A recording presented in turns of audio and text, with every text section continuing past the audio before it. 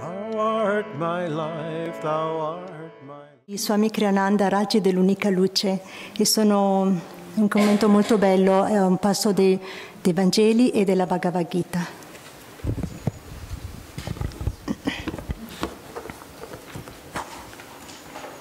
Il tema per questa settimana è l'ego, amico o nemico? La verità è una ed eterna. Realizza l'unione con essa nel tuo sé immortale, nel profondo del tuo essere. Il seguente commento è basato sugli insegnamenti di Paramahansa Yogananda.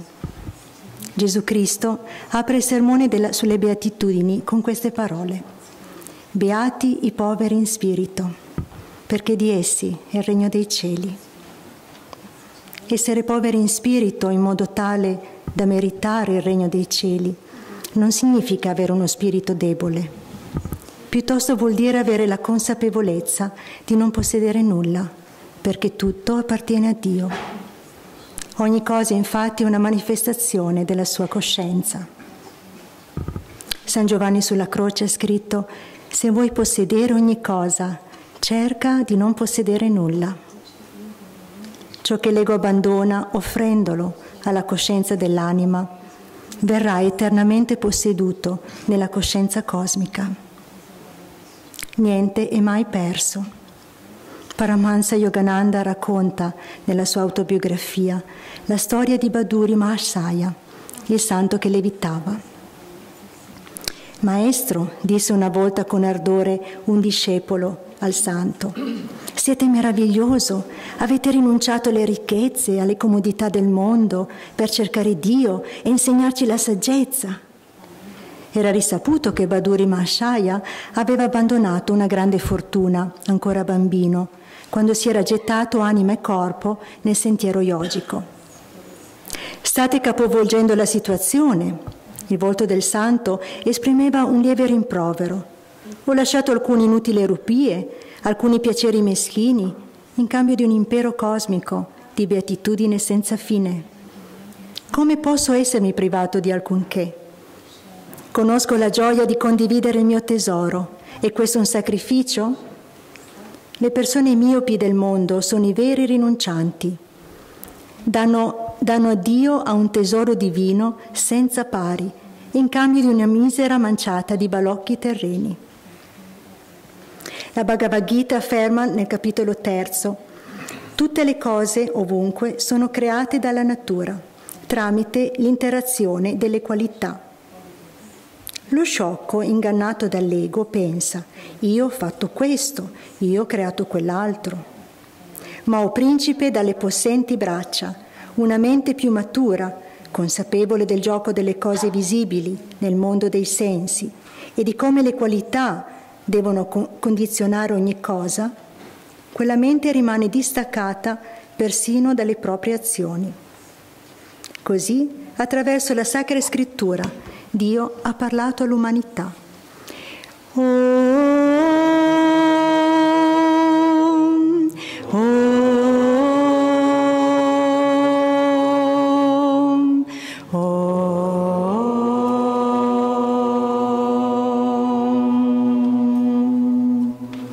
Invitiamo ora Jyotishe Devi a donarci la loro saggezza. Buongiorno.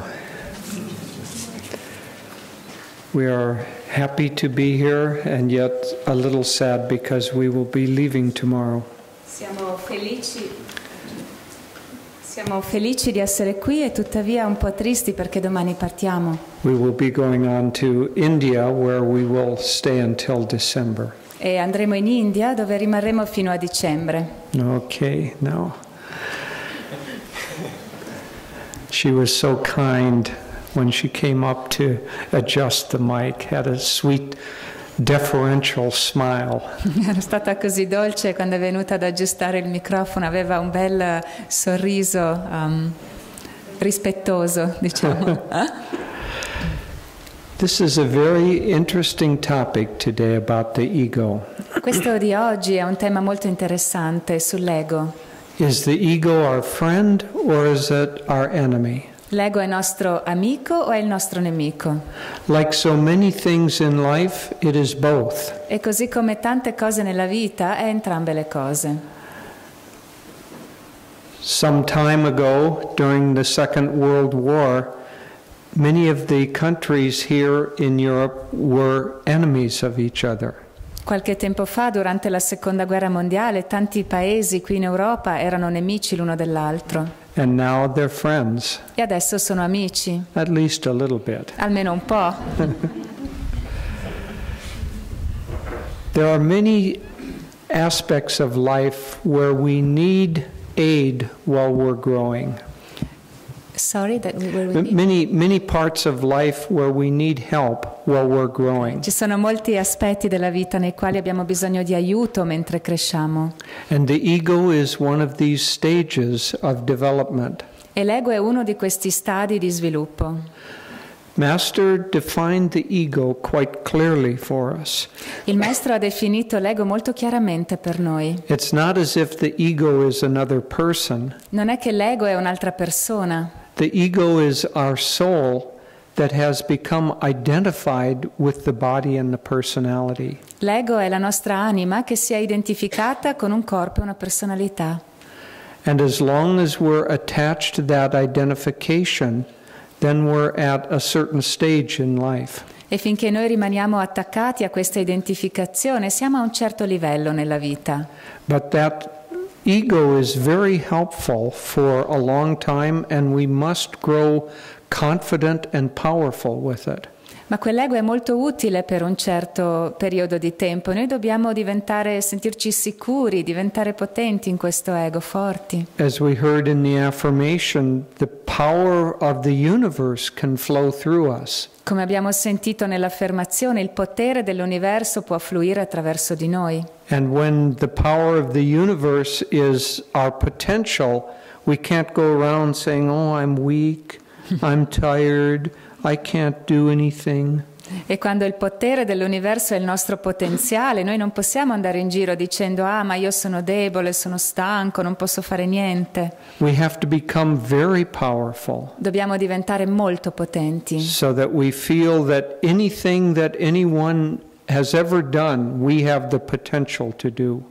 fino a sentire che qualunque cosa sia mai stata fatta da qualcuno, anche noi abbiamo la potenzialità di farla. That there's nothing and no one that can stop us. Che non c'è niente e nessuno che ci può fermare. There's a wonderful chant that we sing sometimes C'è un bellissimo canto che cantiamo a volte, that says, "Oh mountains, don't stand in my way, che dice monti, levatevi dal mio cammino, or I'll smash your bones to smithereens." oppure io vi romperò le ossa, le frantumerò. And that's the power of a true yogi.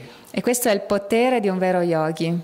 But this ego only has a certain amount of power. Ma questo ego ha solo una certa quantità di potere. In fact, the body is the vehicle for the soul. E in effetti il corpo è il veicolo dell'anima. It's not the soul. Non è l'anima. It's helpful. È utile. If you want to travel around Europe, Se tu vuoi viaggiare in giro per l'Europa, it's helpful to have a vehicle to do that. è utile avere un veicolo con cui farlo. And it's helpful to have a fast and powerful vehicle. Ed è utile avere un veicolo veloce, potente, Maybe even a Ferrari. magari perfino una Ferrari. But after a certain time, when you want to go home Ma dopo un po' di tempo, quando vuoi andare a casa and you drive to your house, e tu arrivi con la macchina fino alla tua casa, you don't want to continue to sit in your vehicle. non vuoi continuare a rimanere seduto nel tuo veicolo. You have to get out of that vehicle and go to your home. Devi uscire da quel veicolo ed entrare in casa. And so it is with us when we want to go to our true home. E la stessa cosa succede a noi quando vogliamo andare nella nostra vera casa. We have to exit this vehicle, Dobbiamo accettare questo veicolo, this ego, questo ego, and then we become free e from poi that. diventiamo liberi da esso. Now, it's easy for us to understand that we need to get out of an automobile, Ed è facile per noi capire che dobbiamo uscire da una macchina. but for this body and this personality, we were born into this vehicle. Ma per questo corpo e questa personalità noi siamo nati in questo veicolo. We have always lived in this body, at least in this life. Abbiamo sempre vissuto in questo corpo, perlomeno in questa vita. And we will continue to do so from the very first breath that we take until the last breath when we leave the body. E continueremo a farlo dal nostro primo respiro fino all'ultimo respiro quando lasceremo il corpo. And so it's much more difficult to leave the ego than it is to leave your automobile. E quindi è molto più difficile lasciare l'ego di quanto lo sia lasciare la vostra automobile. But primarily because of our thoughts of attachment. Ma principalmente è per via dei nostri pensieri di attaccamento. And so as Swamiji wrote in the passage that we heard, E quindi come ha scritto Swamiji nel brano che abbiamo sentito, that the first thing we need to do is let go of our attachments. la prima cosa che dobbiamo fare è lasciare andare i nostri attaccamenti. Because it's primarily the attachments of the heart, our likes and dislikes, that keep us caught in delusion. Perché sono principalmente i nostri attaccamenti del cuore, i nostri mi piace e non mi piace che ci tengono intrappolati nell'illusione.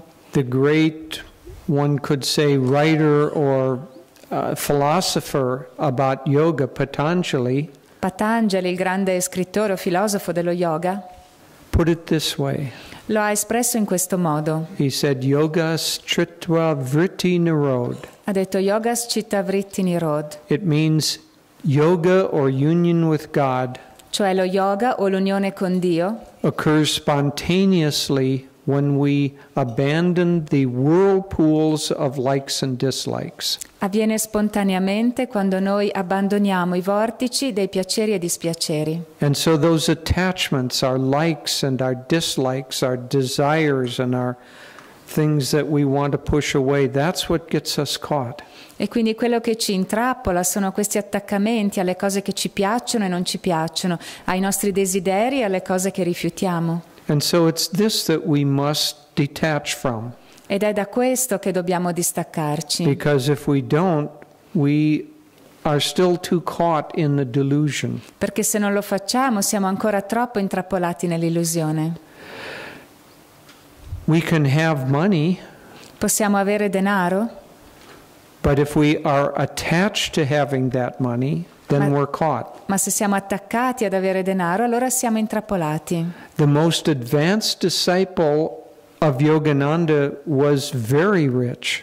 Il discepolo più avanzato di Yogananda era molto ricco. He was so rich that he owned his own private golf course Era talmente ricco da avere un campo da golf privato and several businesses. e anche diverse aziende.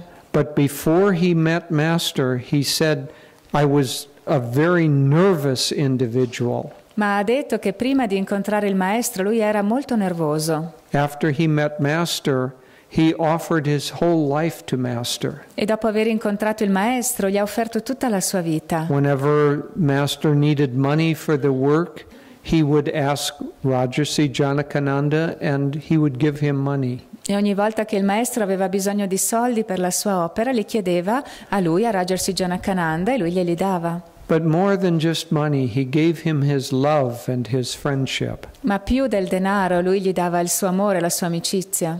One time Master said to him, E una volta il maestro gli ha detto: don't forget where your power comes from. non dimenticarti da dove viene il tuo potere. Here was the chairman of the board of many large corporations. E lui era il capo del consiglio di amministrazione di tante grandi aziende. And what did he respond? E che cosa ha risposto? I won't, Master, it comes from you. Non me lo dimenticherò, maestro, viene da voi. You see, everything that we have comes from God. E vedete, tutto quello che noi abbiamo viene da Dio. Everything that we are is an aspect of God. Tutto quello che noi siamo è un aspetto di Dio. And one could say that the ego is only us defining ourselves different from our true reality. E si potrebbe dire che l'ego è soltanto una definizione che noi stessi diamo di noi come un qualcosa di diverso dalla nostra vera realtà. Swami Kriyananda called the ego a bundle of self-definitions. Swami Kriyananda ha definito l'ego un mucchietto di autodefinizioni. And as long as we have self-definitions that are limiting, E finché noi abbiamo delle autodefinizioni che ci limitano, then we will have to live with those self-imposed limitations. allora dovremo vivere con quelle limitazioni che sono autoimposte. But remember this, Ma ricordatevi questo. it is you who has imposed those limitations, Sei tu che ti sei imposto quelle limitazioni and therefore you can free yourself from that thought. e quindi tu puoi liberarti da quel pensiero. The way we free ourselves begins with releasing our attachments. E il modo in cui noi ci liberiamo è lasciando andare gli attaccamenti. And it begins usually with releasing the attachments of the lower three chakras: E cominciamo di solito lasciando andare l'attaccamento ai primi 3 chakra, money and security, quindi al denaro, sicurezza, relationships and sexuality, ai rapporti, alla sessualità and power. e al potere. When we are attached to any of those things, it keeps us imprisoned. Quando siamo attaccati a una qualunque di queste cose, ci mantengono in prigione. And at first it seems that those things are good to have. E da principio sembra che queste siano cose buone da avere We want to hold on to them. e vogliamo rimanere aggrappati ad esse. Each Sunday we read the Festival of the Light Ogni domenica leggiamo la cerimonia della luce and the story of the little bird that represents the soul. e la storia dell'uccellino che rappresenta l'anima. And at this stage of rebellion, the little bird says this: E nello stadio della ribellione l'uccellino dice questo: what else is wisdom except to keep what is mine for myself? che cos'è la saggezza se non tenere ciò che è mio solo per me stesso? And that is the stage of most people in the world. E questo è lo stadio in cui si trova la maggior parte della gente nel Not mondo. only to keep what is theirs for themselves, Non solo di tenere ciò che è loro per se stessi, but the desire to get others' wealth and keep it for themselves. ma anche il desiderio di prendere la ricchezza degli altri e di tenerla per se stessi. And what that does for us in our mind is to separate us from others. E la conseguenza di questo nella nostra mente è che ci tiene separato dagli altri. And it's separation that is the essence of delusion. Ed è una separazione che è l'essenza dell'illusione. Because ultimately we're all one. Perché alla fine noi siamo tutti uno. There is no other. Non c'è un altro. There is nothing that we don't already own. Non c'è un qualcosa che noi già non possediamo. But thinking that we do makes us seem weak and poverty-filled. Ma il pensiero di questa mancanza e separazione ci fa sentire poveri, deboli. And so our first stage is to release our attachments. Quindi il primo stadio è quello di lasciare andare gli attaccamenti. Swamiji suggested that every night before we go to bed, E Swamiji ha consigliato ogni sera prima di andare a dormire mentally we create a bonfire. di creare un falò mentale And into that we throw all of our attachments. nel quale gettare tutti i nostri attaccamenti. He said to visualize the heart like a golden globe, E ha detto di visualizzare il cuore come una sfera dorata. and that you're going to polish that golden globe E tu pulisci, levighi, lucidi questa sfera d'oro, so there are no lines of attachment that go out from it. così che non ci sia nessun filo di attaccamento che parte da quella sfera. And this is a very powerful exercise, E questo è un esercizio molto potente, although it seems too simple and many people don't do it. anche se sembra troppo semplice e per questo molte persone non lo fanno. But if we can go into sleep having released our attachments, Ma se noi possiamo entrare nel sonno avendo lasciato andare i nostri attaccamenti, then in that state we will go more profoundly into our own self. allora in quello stato entreremo più in profondità nel nostro sé. Master called deep sleep counterfeit samadhi. Il maestro ha definito il sonno profondo un samadhi contraffatto. He said the reason that we are revivified by sleeping E ha detto che il motivo per cui noi ci sentiamo rigenerati dal sonno is because the energy withdraws from the senses, è perché l'energia si ritira dai sensi comes into the deep spine ed entra nella spina dorsale profonda and into the higher regions of our central nervous system and brain. e nelle regioni più alte del nostro sistema nervoso centrale e del cervello. And unless we do that regularly, we will go crazy and actually die. E se non lo facessimo regolarmente, noi impazziremmo e moriremmo. But that is counterfeit samadhi Ma è comunque un samadhi finto, contraffatto, because we aren't aware of the process or the experience. perché noi non siamo consapevoli di questo processo, di questa esperienza. We just wake up in the morning feeling refreshed. Semplicemente ci svegliamo la mattina sentendoci rigenerati. But here what Swamiji is suggesting is that we use that very natural process E Swami ci suggerisce di usare quel processo molto naturale to go deeper by releasing our attachments before we go into sleep. per entrare più in profondità, lasciando andare quegli attaccamenti prima di addormentarci. One of the things that he said to us just a month or so before he passed away, E una delle cose che ci ha detto circa un mese o poco più prima del suo trapasso, we were telling him that we were letting go of many of our responsibilities. e gli stavamo dicendo che stavamo lasciando andare a molte delle nostre responsabilità. And he said that is very good. E lui ha detto: questo è molto bene. You should be able to live every day Dovreste essere in grado di vivere ogni giorno as if it were your last day on earth. come se fosse il vostro ultimo giorno sulla terra. And so if we release these attachments of the heart, E quindi se noi lasciamo andare, ci liberiamo di questi attaccamenti del cuore, we automatically find a certain level of freedom. automaticamente troviamo un certo livello di libertà. And along with that freedom comes happiness. E con quella libertà viene la felicità. And so as we know from the story of the soul of the little bird, E quindi, come sappiamo dalla storia dell'uccellino, dell'anima, as the little bird releases his attachments quando l'uccellino lascia andare i suoi attaccamenti and accepts the help from the universal energy, e accetta l'aiuto dell'energia universale, then he becomes free. allora si libera. And so do we also. E per noi è la stessa cosa.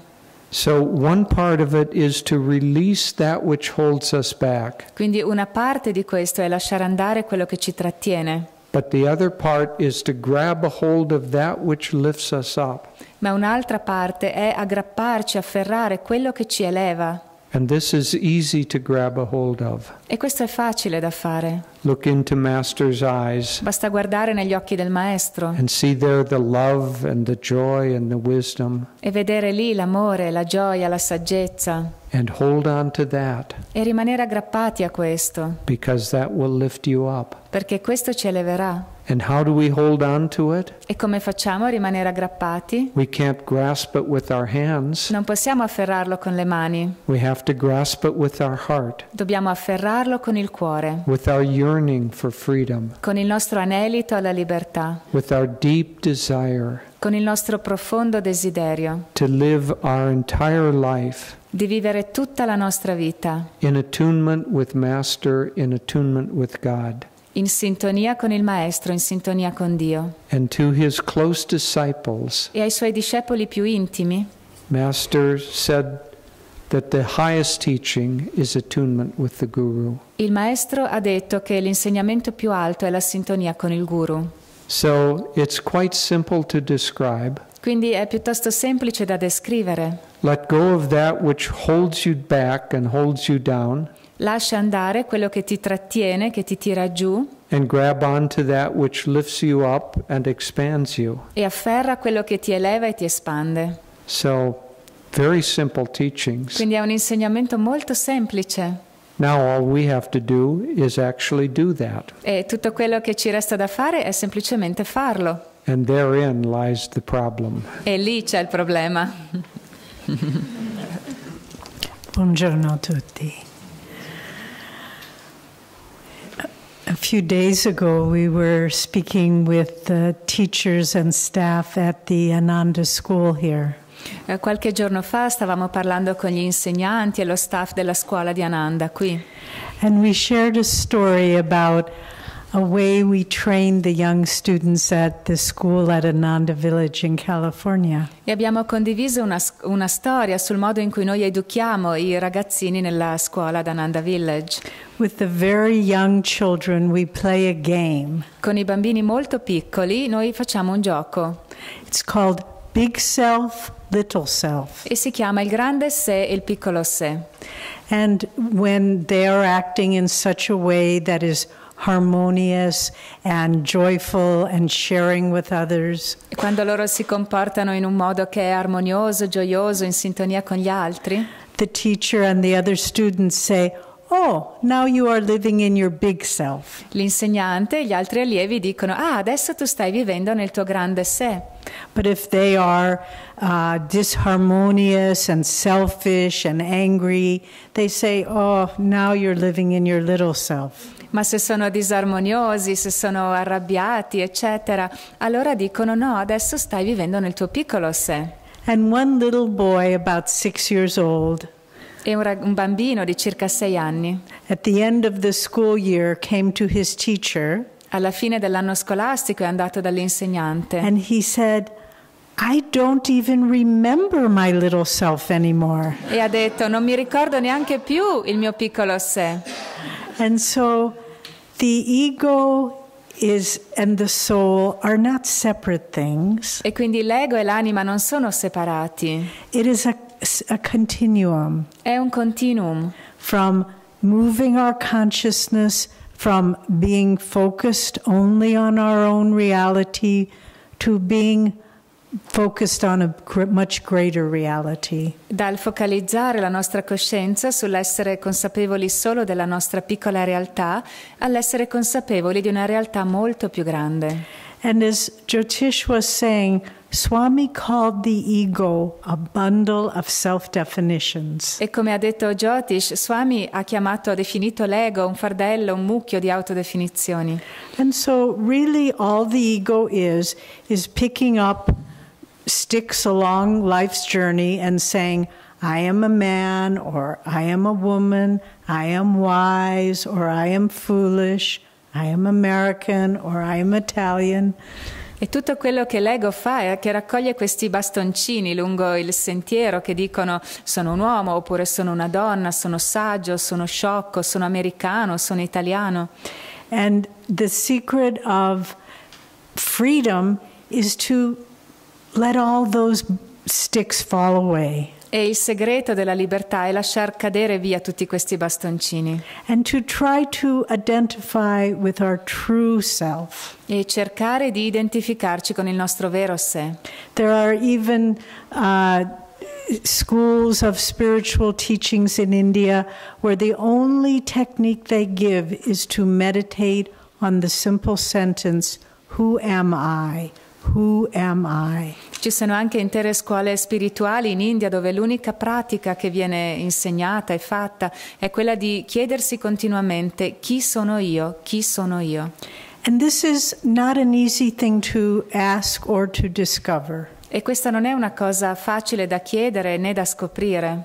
Because we are not familiar with our own higher self. Perché noi non abbiamo familiarità con il nostro sé superiore. On a certain level. A un certo livello.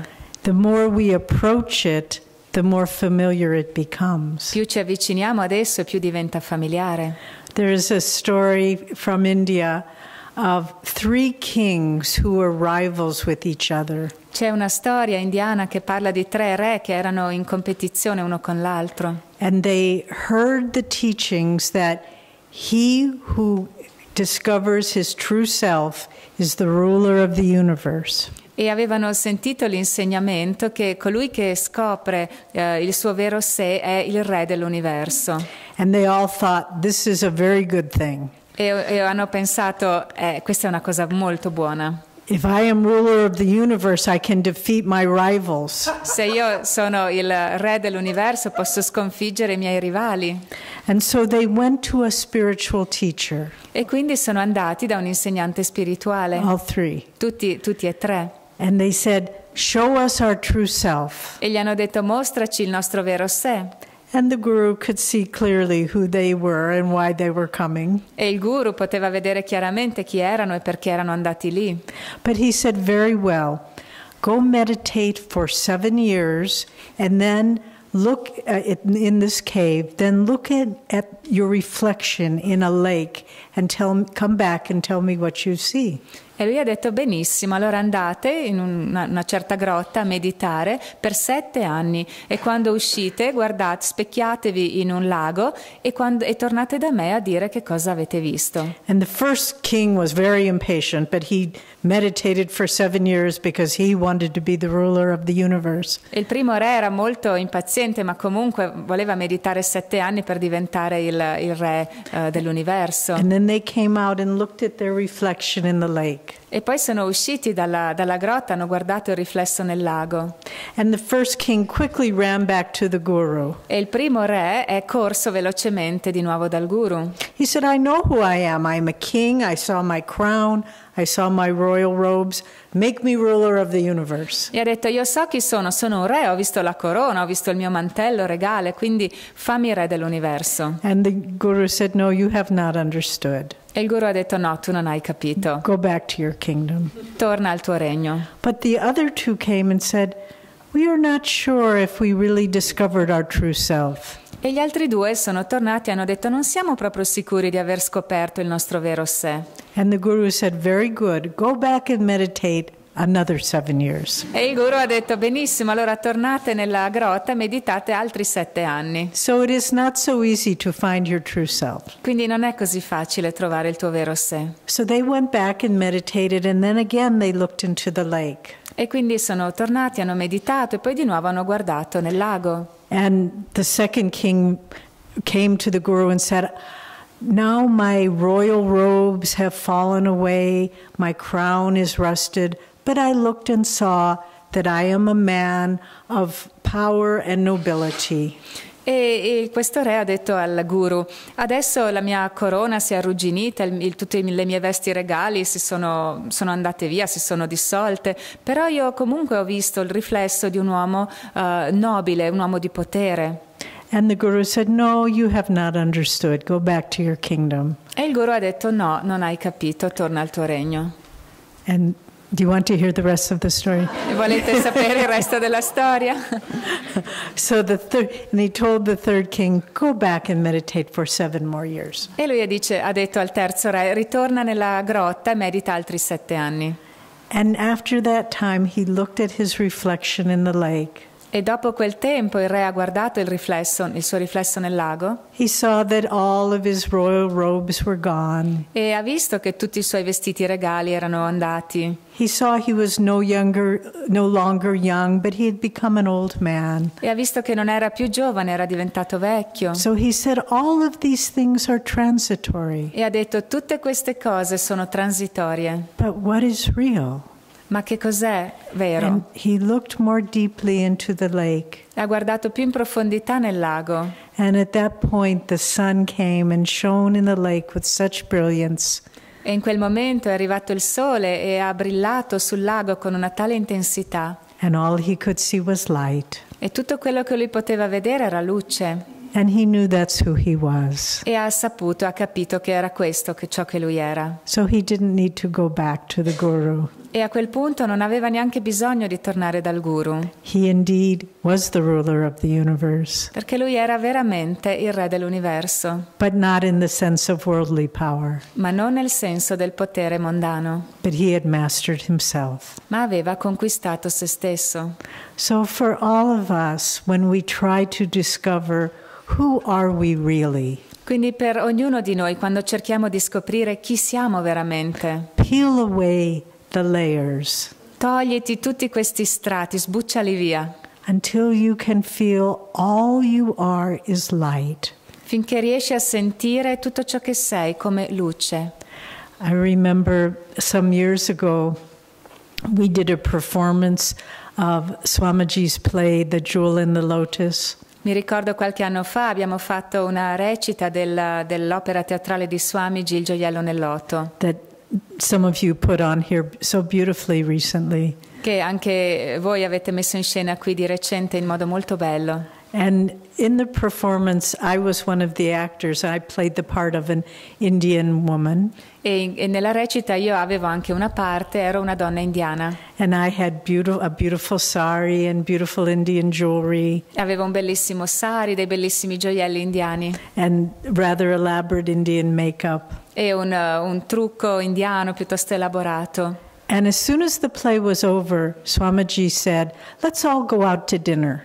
E appena finita la rappresentazione, Swamiji ha detto andiamo tutti a cena fuori. I said, "Well, should we change our clothes?" E io ho detto ma dovremmo cambiarci magari? He said, "Oh, no, let's just go." E lui ha detto no, andiamo.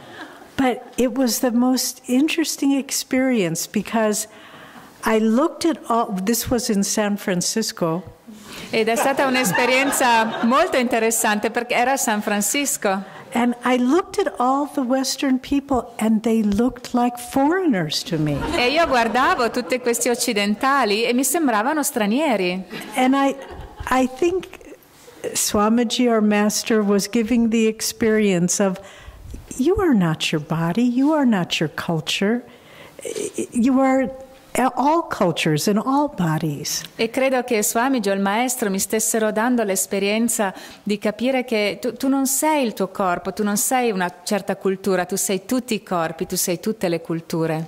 So if we want to be living in our big self, Quindi se vogliamo vivere nel nostro grande sé, let go of all the little self-identifications. lasciamo andare tutte le nostre autoidentificazioni. They're not true. Non sono vere. We only pick them up because we are not yet able to look into the lake and see only light. Le abbiamo raccolte solo perché non siamo ancora capaci di guardare nel lago e vedere solo la luce. But when through meditation Ma quando attraverso la meditazione and the grace of God and Guru, e la grazia di Dio e del Guru we know who we really are, sappiamo chi veramente siamo, we can walk in this world with great freedom. allora possiamo camminare nel mondo con grande libertà.